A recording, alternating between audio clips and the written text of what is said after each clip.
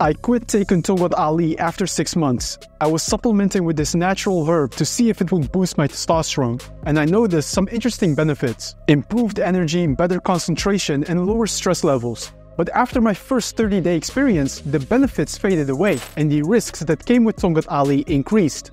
So Tongkat Ali is an Indonesian ginseng plant. This plant is believed to have testosterone-boosting effects that can potentially increase your muscle gains.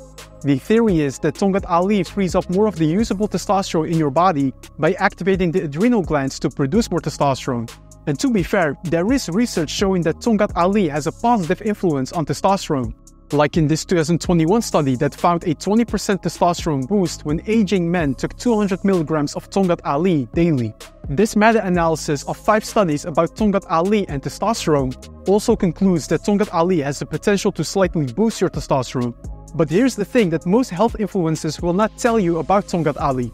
Its testosterone boosting effects are temporary. We can see this in a 2021 paper by Chen and colleagues.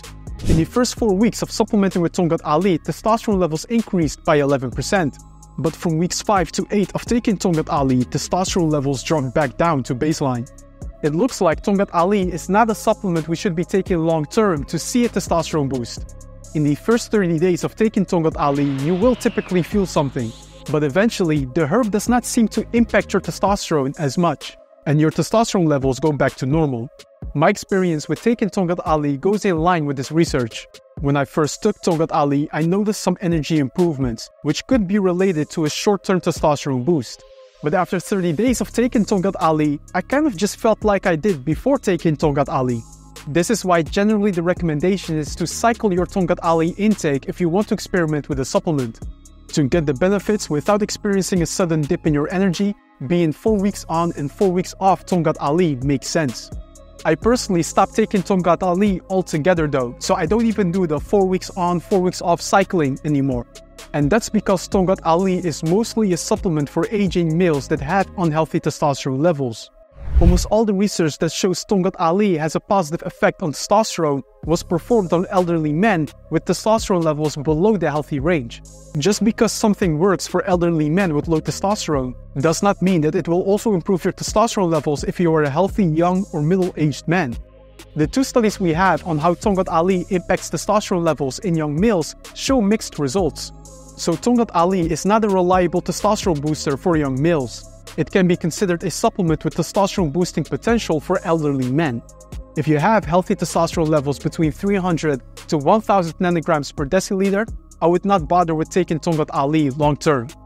Especially because there's also limited research on the long-term health effects of Tongkat Ali. The available studies about Tongkat Ali's effects on the body are a maximum of 6-month trials.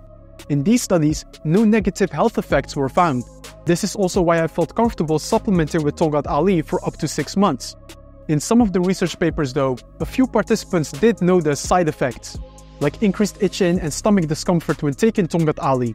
Only a small percentage of people experience these side effects when taking Tongkat Ali for 6 months. But what if you take Tongkat Ali for longer, like for a year or even 2 years? Will there be other and more extreme side effects? We simply do not know because there are no studies on the long-term health effects.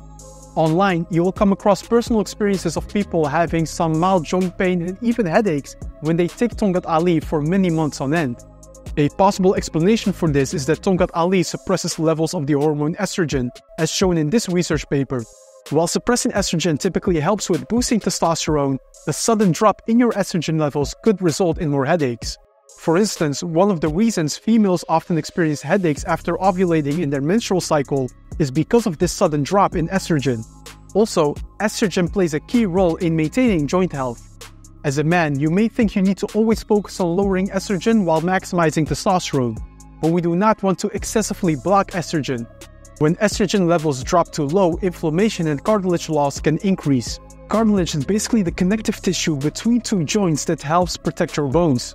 So increased cartilage loss negatively impacts joint health. I'm not sure if it was related to my training or Tongkat Ali, but after some months, I also started experiencing a bit more joint pain, specifically in the wrist.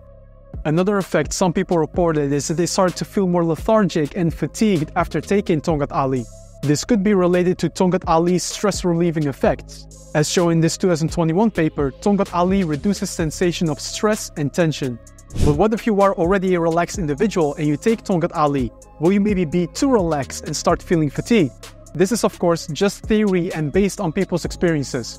The headaches, joint pain, and fatigue are not yet scientifically validated side effects. But I mention these possibilities because it is good to be cautious whenever you take a new supplement like Tongkat Ali that is not extensively studied. Now, to put you at ease a bit, Tongkat Ali is just a herb, just like ginger is a herb. Tongkat Ali is not a crazy synthetic compound that has been manufactured in a lab. So I definitely do not want to fearmonger about Tongkat Ali in this video. I took it for up to 6 months and nothing weird happened with only some wrist pain, which could also be related to me crushing myself with exercises like heavy bench press and shoulder pressing. But considering that the benefits of Tongkat Ali are small to begin with, especially for healthy men, I do not see the benefit in continuing to supplement with Tongkat Ali long term unless you personally experience really good effects. For an elderly man that has low testosterone and wants to look into natural remedies to help improve testosterone, Tongkat Ali is worth trying. But for someone like myself, I am 26 years of age with healthy testosterone and an active lifestyle, Tongkat Ali is not really for me. The only time I would consider taking Tongkat Ali again is when I know that I have a busy time coming up with my business and I need to be laser focused. Because especially in the first 4 weeks of taking Tongkat Ali, I had good improvements in my productivity. I actually noticed more change in terms of energy levels during my work than during training. But for now, the focus is having a healthy lifestyle without any natural testosterone boosting supplements. And I recommend the same for you. Your testosterone levels are mostly a reflection of your lifestyle. You cannot biohack around only sleeping 5 hours per night and not exercising. If you want healthy testosterone levels, research shows that there are 4 key variables you need to have in place. Sleep 7 to 8 hours per night, lift weights between 3 to 5 times per week, focus on consuming vitamin and mineral-rich whole foods, and manage your stress levels throughout the day. No supplement will boost your testosterone more than an actually healthy lifestyle. In fact, most of the testosterone boosting supplements available do not work in the first place. A recent research review supports this by showing that the majority of so-called testosterone boosting supplements actually do not increase testosterone levels. An exception mentioned in this study was Tongkat Ali, but then only for elderly men, as I mentioned previously in this video. Another supplement called Shilajit, which is a mineral that is found in the rocks of the Himalayas, produced a small benefit as well. What is interesting about Shilajit is that it has positive testosterone effects on healthy men, a benefit Tongkat Ali did not have. What do you think? Should I make a video about Shilajit next? Let me know if you're interested in learning more.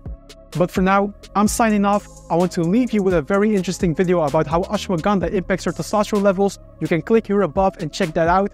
I want to thank you for your support as usual. Make sure to subscribe to stay up to date, and we'll see you in the next one.